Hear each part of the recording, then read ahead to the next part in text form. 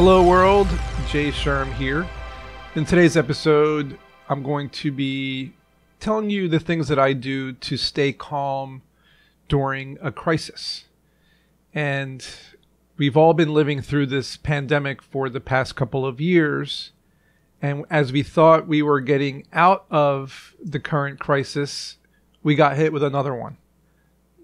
Russia invading the Ukraine, which is now causing not only a global panic, but a war. And there are a lot of political things going on, and I'm not going to get into that. I'm not going to talk about NATO. I'm not going to be talking about what's happening with the embargoes and probably taxes going up globally, or citizens being evacuated or having to leave their homes, go to safer places, and so many other factors involved. And this is where the first step comes in. This is at least what I've been doing. And although the crisis is insane and, this war is insane, we can attach this to any crisis. It could be a small one. It could be a big one. I'm not exactly sure what you're dealing with right now, but the first thing you have to do is don't panic. As simple as that sounds, is to stay as calm as you possibly can. The way that I do this is, so I take in the information that I'm getting, in this case, the Ukraine-Russia war. I take a deep breath. I do my yoga in the morning. I meditate in the evenings. And I realize that by getting excited or panicking or getting worried, it's not going to help the situation. So, as difficult as it might sound, whether the crisis is personal, global, local, community, whatever you're dealing with, you have to stay calm. And if you don't, it's going to cause stress, which is the second thing you want to do, is avoid it. You want to avoid stress. And the easiest way to avoid stress is simple. Stay positive. There's a lot of negativity in the world nowadays, especially when you're dealing with a specific crisis. There's going to be a lot of negative information coming toward you that you have to process. And what you can do is either avoid taking in that negative information, which is hard to do with social media and news outlets just completely bombarding us with information all day long. But you can just focus on the positives in your life. What are the good things that are happening in your day, in your business, in your family, maybe your dog or your cat, maybe you're learning a new instrument or a new language or a new skill. Focus on that positive. The more you focus on the positive, the less stress you will have, which means that negative information is impacting you less and less. Now, the third thing that I do, and if you've listened to my podcast or watched my videos before, I'm a huge health nut. And this means that I eat super healthy, I exercise regularly, and I go for lots of walks, not counting yoga and meditation, all that kind of stuff. Now, this is difficult for people. I've been talking to a lot of people lately who are unhealthy, or they don't know how to eat healthy, and they don't exercise as much as they want to.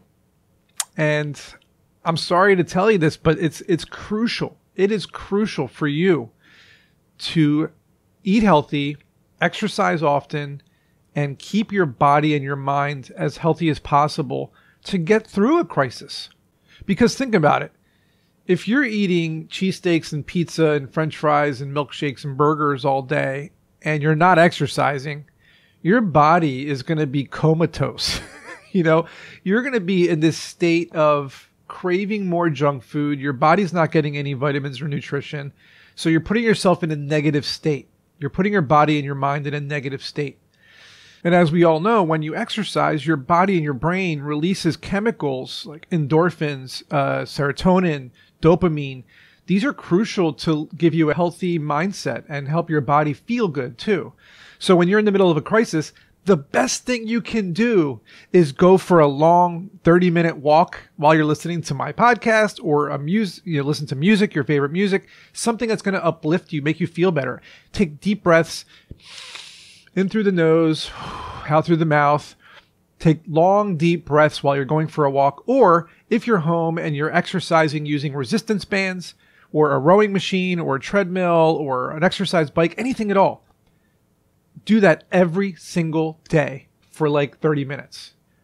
And if you're not exercising, go for a walk. If you're not going for a walk, use the machine you have. Either way, this is a way to keep a healthy mindset, is to keep your body in a healthy state through food and exercise. Okay, so the next thing is not going to be easy for everybody, because not everybody has a close-knit group of friends or family. But this is important, okay? You need to have a coping strategy among a community or a group of people, whether it's your friends, your family, an online group maybe. Maybe you're in a Facebook group, or you're on Reddit or Discord or Twitter, anywhere. And you can talk to people about what you're dealing with or what they're dealing with. Matter of fact, the first thing I noticed when this Ukrainian-Russian war started is I started getting messages from family and friends from around the world telling me what's happening. And I'm there to kind of support them and talk to them and, tell them what they can maybe do, or I'm so sorry to hear that, anything I can do to help. Be there for people, support them, and they'll support you in return. And this is important. You need to find the right group of people that you can talk to get you through the crisis, to calm you down, keep you positive, right? And it goes without saying, I don't even want to make this a point, because this is not a point, but it should be common sense. Don't believe everything you read online. I want you to do research. That's important. But don't just grab an article you see and start sharing it with your friends and family. Say, this is what's happening right now. I want you to dig deeper. I want you to really read every single news outlet about that topic. Look for different articles from reputable news sources, not third-party sources. They got to be reputable. And really do your research. And not only do your research, but understand what the crisis is all about, because there are some underlying details you may be glossing over when you're reading headlines. If it says Russia invades Ukraine, well, find out why.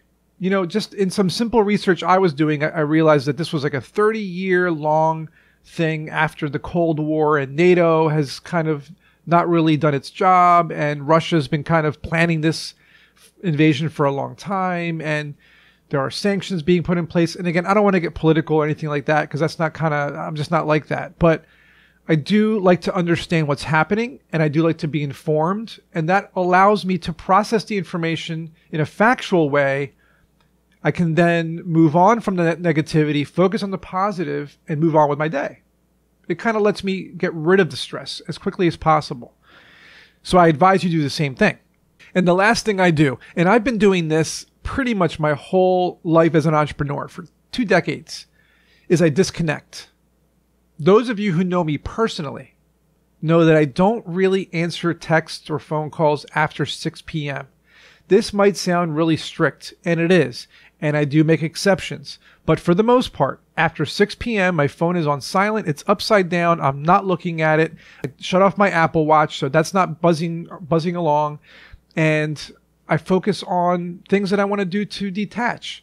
Meditation, taking a walk with my dog, having a healthy meal, watching Netflix or a movie or a show, maybe creative writing, practicing my piano, watering my plants, and so on and so forth. I'm doing everything in my power to stay off of social media, stop reading news, and stop listening to people's, dramatic texts or listening to dramatic phone calls.